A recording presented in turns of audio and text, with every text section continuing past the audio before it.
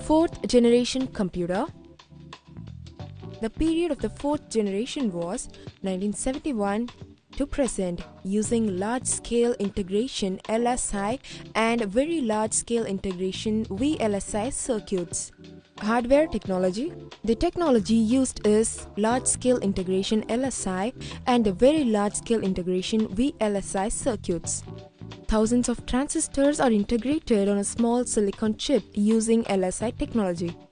Microprocessor is a chip containing millions of transistors and components designed using LSI and VLSI technology.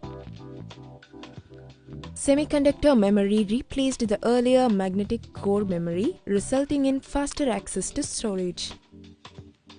Secondary storage devices like magnetic disks became smaller in physical size and larger in capacity. The linking or networking of computers is another key development of this era. Software technology. Several new operating systems like the MS-DOS and MS Windows developed during this time.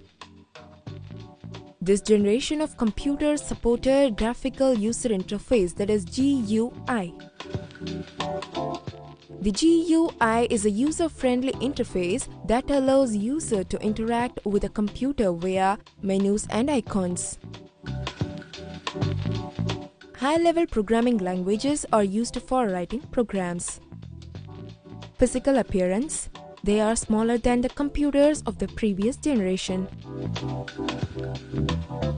Some can even fit into the palm of the hand. Examples: Intel 4004 chip was the first microprocessor. In 1984, Apple introduced the Macintosh. Disadvantage: the latest technology and highly skilled staffs are required for manufacturing of microprocessors, so it is difficult to build. Applications. They became widely available for commercial purposes like billing and computing machines. Computers became more powerful. They could be linked together to form networks, which eventually led to the development of the internet usage.